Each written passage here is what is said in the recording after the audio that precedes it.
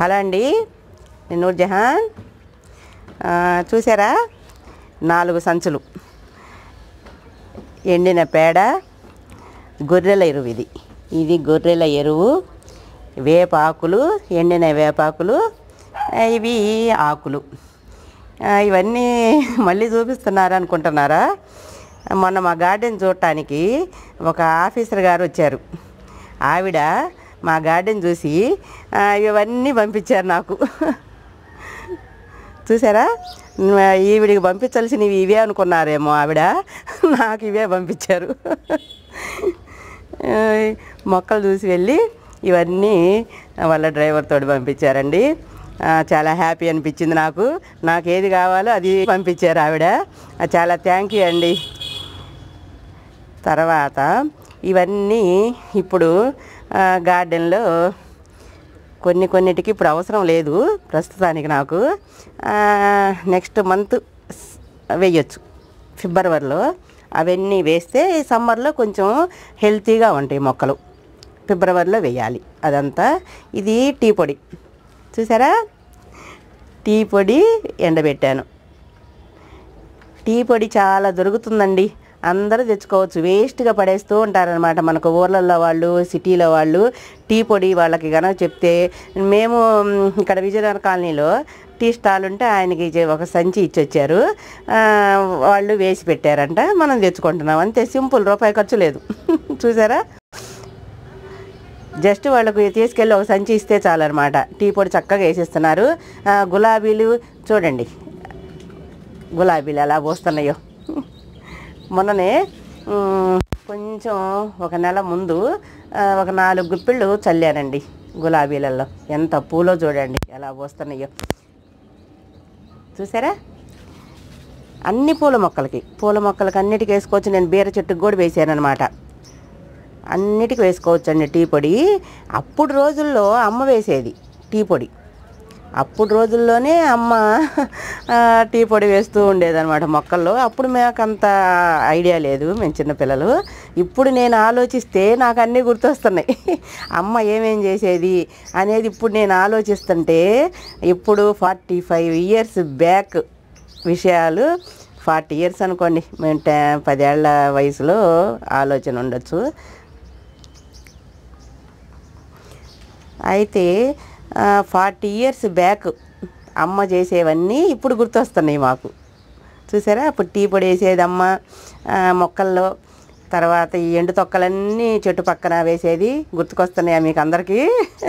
నేను చెప్పేవన్నీ మీకు గుర్తొస్తున్నాయి అన్నమాట.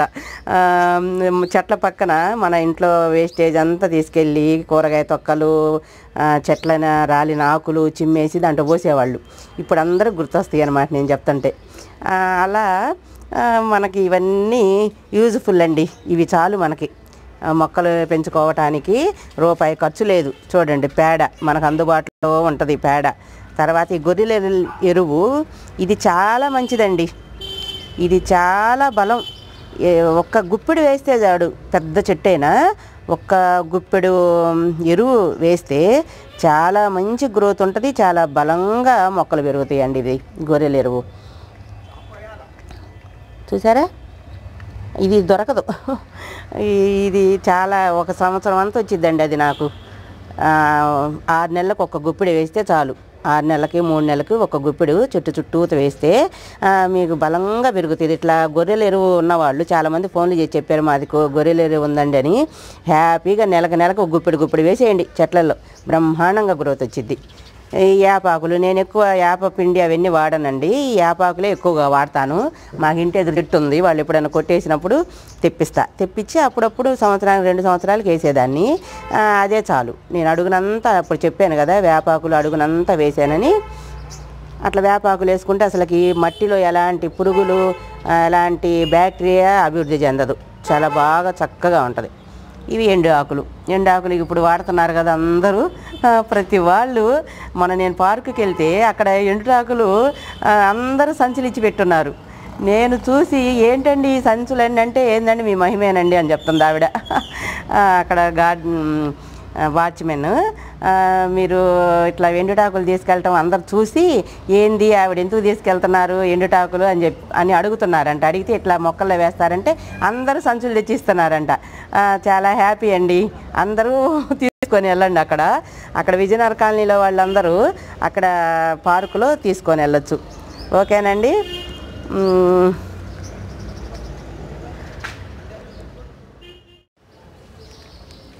చూసారా, అసలు తొందరగా వాడి కూడా పోవండి పువ్వులు కానీ తొందరగా చెట్టు నుంచి అలాగే ఉంటాయి. నిమ్మకాయలు చూసారా, అలా మనం పట్టుకుంటేనే రాలుతున్నాయి. 10 రోజులైనా చెట్టును అలాగే ఉంటుంది. మనం ఈ సేంద్రియ విధానంలో మనం మొక్కలు పండిస్తే చూడండి, ఈ పూలు అసలు తొందరగా ఎండనే ఎండవు. కొంతమంది పువ్వు విచ్చిన తర్వాత 4 రోజులకి 5వ రోజుకే రాలిపోతాయి. ఇప్పుడు ఎన్ని రోజుల నుంచి అలాగే ఉండేవి చూడండి. ఎన్ని రోజుల నుంచి చూపిస్తూనే ఉన్నాను నేను, 10-15 రోజుల నుంచి చూపిస్తూనే ఉన్నాను ఈ పూలు. అట్లా ఉంటాయి. ఇది చూసారా, వాటర్ యాపిల్ పెట్టిన తర్వాత జస్ట్ ఒకసారి పూత వచ్చింది, అయిపోయింది. తర్వాత చూడండి ఎంత గ్రోతో, ఎంత కొత్త చిగుర్లు చూడండి ఎట్లా చేస్తున్నాయో. అప్పుడు వేసిందే కిచెన్ వేస్టేజ్, ఇంతవరకు నేను ఏమీ వేయలేదు మట్టిలో. చూడండి అలా ఉంచేసాను. మీకు తెలిసిపోద్ది అనమాట, మనం ఏమన్నా వేసినా కూడా మొక్కలో మట్టి చూస్తేనే తెలిసిపోద్ది మనకి. ఎవరైనా సరే మనము మట్టి చూడగానే వీళ్ళు ఏ విధానంలో పంటలు పండిస్తున్నారు అనేది ఇలా చూడగానే తెలిసిపోద్ది అనమాట. మట్టి చూడగానే చూడండి, మట్టి నేను కిచెన్ వేస్టేజీ వేసిన తర్వాత ఇప్పుడు నీళ్ళు పోయలేదు, నిన్న పొద్దున పోసాను, ఇంకా పోయలేదు. చూడండి ఇలా ఉండాలి మట్టి. చూసారా, బయట కొనుక్కొచ్చుకోకుండా ఏమి వెయ్యకుండా బయట నుంచి కొనుక్కొచ్చి ఇలాంటి ఎరువులు ఏమి వేయకపోతే ఇలా ఉండాలి మట్టి అనేది. ఇలా ఉంటుంది. అదే గుర్తు తెలిసిపోద్ది మనకు, వెంటనే చూడగానే మనకి ఇది ఏ విధానంలో పండించిన పంట అనేది ఈ మట్టి చూడగానే తెలిసిపోద్ది అనమాట. చూడండి ఇలా ఉండాలి, ఎరువు ప్లస్ మట్టి మిక్స్ అయ్యి అలా ఉండాలి. చూడండి ఇసుక చూడండి, మన మట్టిలో ఇసుక శాతం ఎక్కువ ఉంటుంది కదా, చూడండి ఎలా ఉందో. ఇలా ఉండాలి.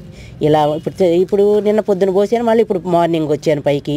మార్నింగ్ వచ్చేసరికి చూడండి ఎట్లయిపోయిందో. అసలుకి ఏమైనా తడి కనిపిస్తుందా? చూడు, పొడిగా ఎలా ఉందో. ఇలా ఉండాలి. ఎప్పుడైనా మనం మొక్కలు పెంచేవాళ్ళం, మనకు తెల్లారి మనం పైకి గార్డెన్లోకి వచ్చేసరికి మట్టి పరిస్థితి ఇలా ఉండాలి. ఇలా ఉన్నప్పుడే మనం పర్ఫెక్ట్గా మొక్కలు పండిస్తున్నట్టు. సేంద్రియ విధానంలో మొక్కలు పండిస్తున్నామంటే మట్టి ఉండే విధానం ఇది. ఏమన్నా ఒక్క తడి ఉందేమో చూడండి, తడి అస్సలు కనిపిస్తుందేమో. అట్లా ఉండాలి. 1 డేలో మట్టి అలా అయిపోవాలన్నమాట. అప్పుడు మళ్ళీ మనం వాటర్ కావాలి అని అడగాలి మొక్క. ఇప్పుడు అడుగుతుంది మొక్క, ఇప్పుడు పోయాలి నేను. ఇది చూసారా ఎంత గ్రోత్ వస్తుందో. వాటర్ యాపిల్ ఎట్లా పెరుగుతుందో చూడండి. మొక్క పెట్టిన తర్వాత నేను మళ్ళీ ఇంతవరకు ఏమి ఇలా ఓన్లీ వాటర్ ఇచ్చాను అంతే. దాంట్లో చెయ్యి కూడా పెట్టలేదు, తవ్వను కూడా తవ్వలేదు, చెయ్యి పెట్టలేదు, తవ్వలేదు. తవ్వటం అనేసరికి గుర్తొచ్చింది. ఇప్పుడు ఈ నెలలో కుండీలలో టబ్బుల్లో ఉన్న వాళ్ళందరూ ఇప్పుడు తవ్వుకోండి. మెల్లగా ఒక రాడ్ తీసుకొని, చూసారా, ఒక రాడ్ తీసుకొని, రాడ్ కావాలి, ఇది కాదు, ఉండండి ఇక్కడ ఉంది. చూసారా, చుట్టూతా ఇట్లా కుల్లగించుకోండి. ఇప్పుడు గుల్లగించుకుంటే సమ్మర్ అంతా మొక్క చక్కగా ఉంటుంది. మొక్క చుట్టూతా ఇట్లా తేలిగ్గా పైపైన తవ్వటం అంటే కిందకి వెళ్ళిపోవటం కాదు, పైపైన 1 ఇంచి డీపులో ఇలా తవ్వుకుంటా వెళ్ళాలి మొక్కల్ని. ఇప్పుడు చేయాలి.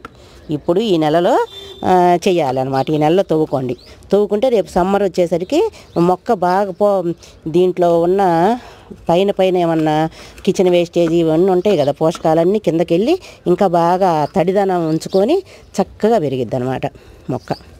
ఎండాకాలం కూడా ప్రాబ్లమే ఉండదు.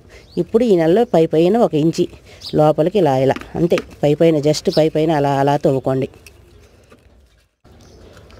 ఇక ఆకుకూరలు వేసుకోవచ్చు చక్కగా. ఈ నెలంతా ఆకుకూరలు వేసేసుకోండి. ఆకుకూరల విత్తనాలు సమ్మర్ అంతా బాగా వస్తాయి. ఆకుకూరలు అన్ని రకాల ఆకుకూరల విత్తనాలు వేసుకోవచ్చు. షాపు నేను చెప్పాను కదండి, గుడుగుమల్కాపూర్ మారుతి సీడ్స్. అతను చక్కగా వేరే ఊర్లు కలకత్తా, బొంబాయి, చెన్నై అంతా అన్ని ఊర్లు పంపిస్తున్నాడంట కొరియర్లో. చాలామంది అందరు తెప్పించుకున్న వాళ్ళంతా ఫోన్లు చేసి చెప్పారు. ఆయన కొరియర్ కూడా చేస్తున్నాడండి. చాలా బాగున్నాయి విత్తనాలు. 10 రూపాయలకి సంవత్సరం అంతా వచ్చేటట్టుగా పంపిస్తున్నాడు. చాలా బాగుందని చాలా హ్యాపీ ఫీల్ అవుతున్నారండి ఆయన దగ్గర సీడ్స్ తెచ్చుకున్న వాళ్ళందరూ. మీకు ఎవరికైనా సిటీలో ఉన్నవాళ్ళు అక్కడికి పోయి తెచ్చుకోవచ్చు సీడ్స్. ఆకుకూరల విత్తనాలు అయితే చాలా బాగున్నాయి.